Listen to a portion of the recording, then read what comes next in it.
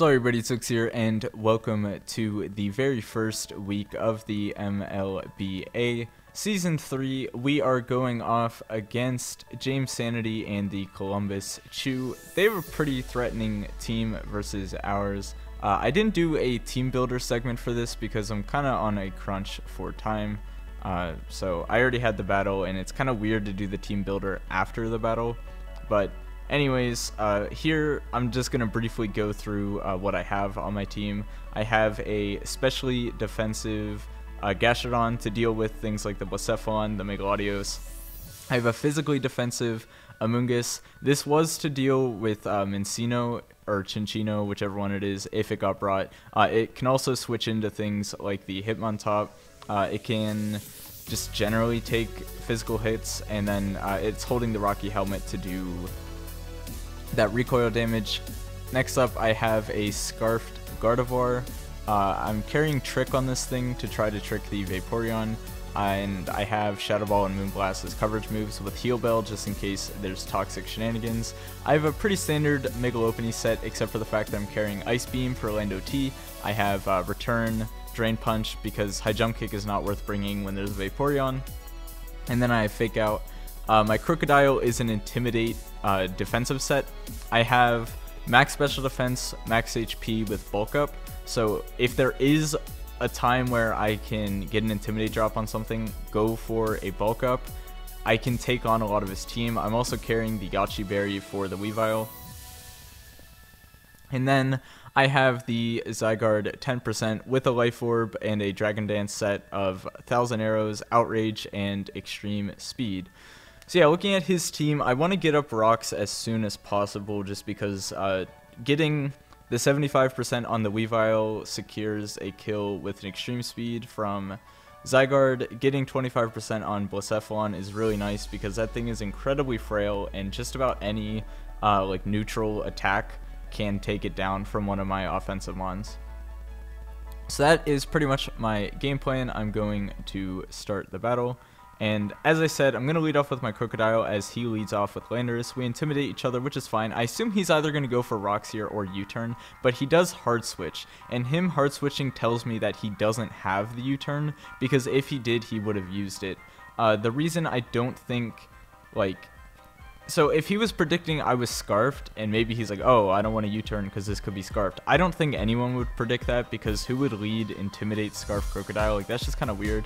Maybe he was just being cautious, but he does go into his Weavile. Now, as I said before, I am running the Yachi Berry. So my plan here is I'm just going to stay in on this Weavile and knock it out, because it's going to go for either an Ice Punch or an Icicle Crash, which is not going to kill me due to my Yachi Berry, and I'm going to be able to knock out this Weavile even through the Intimidate. However, I get flinched by the Icicle Crash. Now, this flinch is huge because this Crocodile, its set is able to take on, like, Latios if needed. I mean, obviously not at this low HP, but getting rid of the Weavile would have been incredibly amazing, because then my Amoonguss no longer fears the ice attacks, my Zygarde no longer fears Ice Shard, my Gardevoir doesn't fear Ice Shard anymore. It would have been amazing to get rid of this thing, but I did get flinched down and I lost my Crocodile. Now, as I said, this was huge. This is not good at all. Even if I did not knock out the Weavile, I could have knocked it out later with anything, because it would have been low enough. So this is like already starting off really poorly. So I do go into Lopunny knowing that the Weavile, like, it's not going to want to stay in on me. So I go Lopunny, and then I actually double into Gastrodon. Now, I went Gastrodon either predicting the Landorus or the Vaporeon to try to come in on the Lopunny. However, he goes Hitmontop, which is totally understandable. That's also a decent switch in. But he probably isn't going to want to stay in against the Gastrodon, or he's going to spin away rocks. So I do go into Amoonguss as he does spin away the rocks to force him to take the Rocky Helmet damage. And then here he switches out into his Latios as I go for a Sludge Bomb. Now I do get fortunate and get the poison, so that is a good thing, although I don't think it ends up mattering, because I do go Gardevoir. He goes for the Dragon Dance, And then his best move to hit me with is the Zen Headbutt, which fortunately I don't get flinched, and I am able to knock him out with the Moonblast. I don't know if the poison mattered. I don't think it did. I think Moonblast would have knocked him out anyways, unless he was like heavily specially invested, which based on the Sludge Bomb damage, it did not look like he was HP invested. So the Moonblast would have knocked him out even without the poison. So yeah. Then he goes into the Blacephalon, and I go into my special response being the Gastrodon. Now here, I kind of play with fire a little bit, and I go straight into my Lopunny. Now this is assuming he's Choice Scarfed, and he is Choice Scarfed. So I'm going to go into Lopunny, and I believe I just go for the Fake Out to see if he stays in or not. Or I might just return here. I did just return here, so I was really ballsy thinking that he was Scarfed. Now I do crit this Hitmontop, but again, I don't know if this mattered because I think I would have 2-hit KO'd the Hitmontop. If he was Choice Scarfed, I don't know if he outspeeds. So again, I don't know if this crit mattered. It might have, but the Hitmontop, in my opinion, wasn't a huge threat anyways, and he spun away the rocks after killing my rocker. So I don't really know if the Hitmontop would have made a huge difference. Now here, I make a big misplay by switching out, and I'll explain why I switched out. So, in my mind, he goes into Landorus to get the double Intimidate, because he's intimidated me once with Hitmontop, he's intimidated me twice with Landorus. Now, I'm thinking in my head, he doesn't have U-turn, I haven't seen anything, well I assume he doesn't have U-turn, but I haven't seen really anything that this Landorus has to offer, other than, you know, it's intimidated. So I'm thinking, this is probably a bulky Landorus with a Yache Berry, right?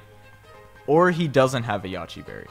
Either way, because he could be predicting the Ice Punch, and in my mind, I'm thinking, okay, maybe he goes Vaporeon here. So I go into the Gardevoir, trying to trick the Vaporeon. However, he sets up a Rock Polish. Now, this is not good, so I do have to let my Gardevoir go down here.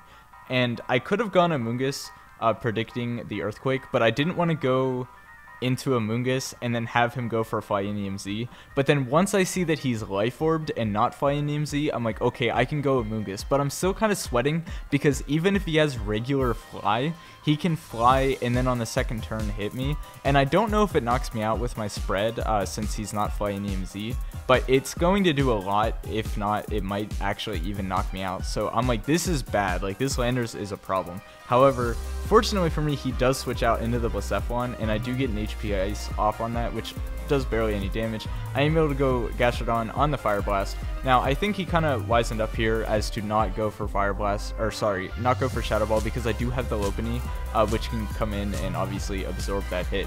So my Gastrodon is able to take the Fire Blast, and now he's kind of locked into it, so I'm thinking, okay, I could recover here, but he's probably going to go Vaporeon, or he's going to predict me to recover and just attack again, or he's going to predict me to recover and go into the Weavile and go for a knockoff. Now, going for a knockoff might be a bad idea because he could get Skull Burned. I could also have the Sticky Hold item, which would prevent me from losing the item in the first place. But really, even if he goes Vaporeon, which he did, going for Skull doesn't really affect me. So now I'm thinking, okay, I want to Earth Power to maybe get a special defense drop because my moves are Scald, Earth Power, Ice Beam, and then Recover.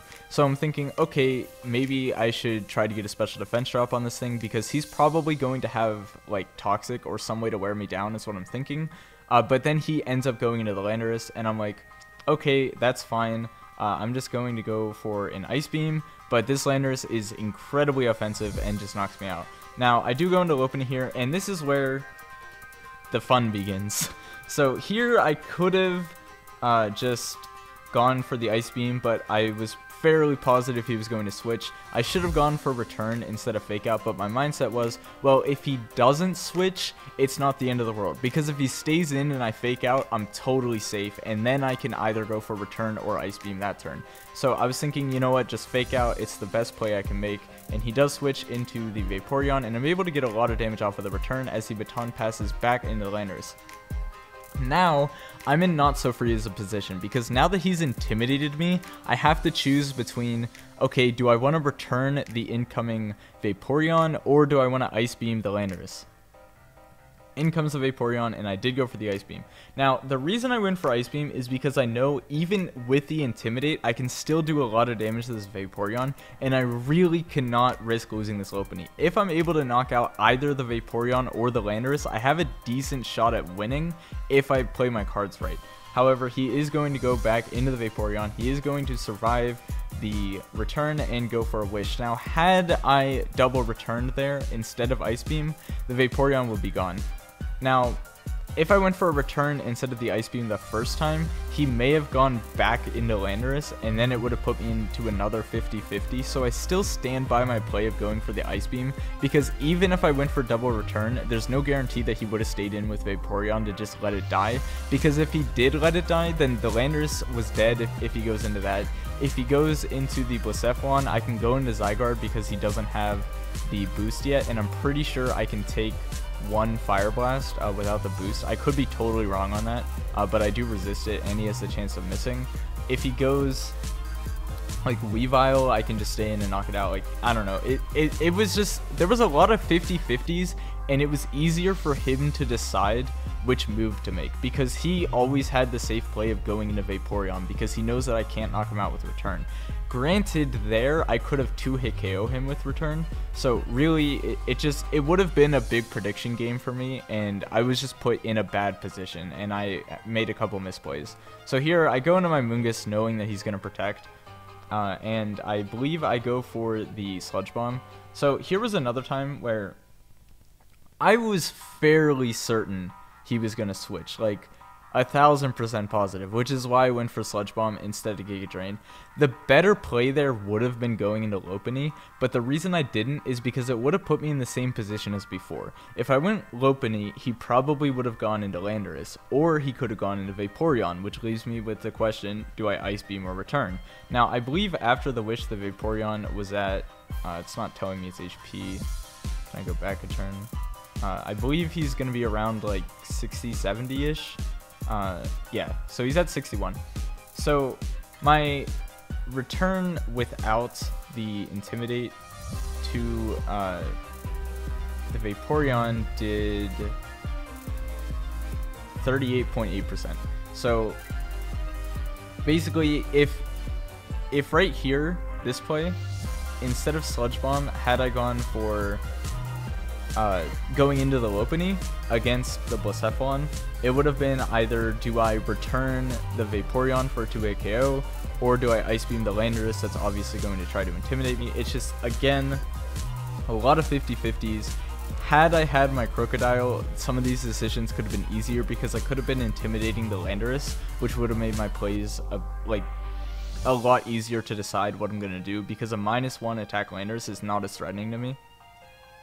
But he does knock me out. He gets the Beast Boost, and at this point, it's pretty much over. I wasn't confident that Zygarde would be able to take a +1 thing. I should have faked out here on the off chance I got a crit, but whatever. It didn't matter.